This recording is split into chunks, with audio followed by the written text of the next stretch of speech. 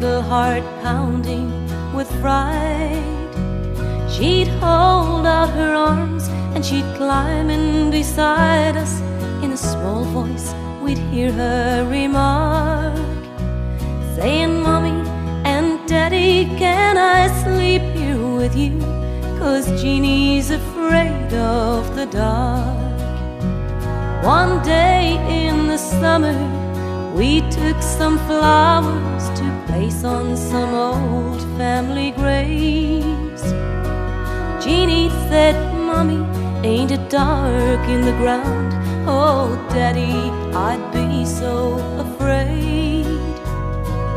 Then she looked up at her daddy and me and said something that broke both our hearts.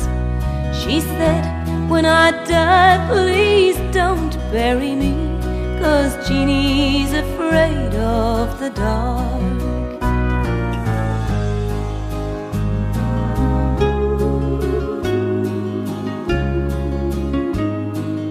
Jeannie was always afraid of the dark, and you know we could never really understand why, because we looked after Jeannie with the very best of care.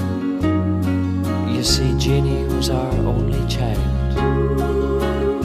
Perhaps it was death that she was so afraid of, 'cause it took her one dark stormy night. And I think that we always knew we'd never see Jeannie grow, 'cause it seemed that she was destined to die. But on Jeannie's grave we placed an eternal flame that glows and never loses its spark. And on the darkest night there's always a light, 'cause Jeannie's afraid of the dark. Our Jeannie's afraid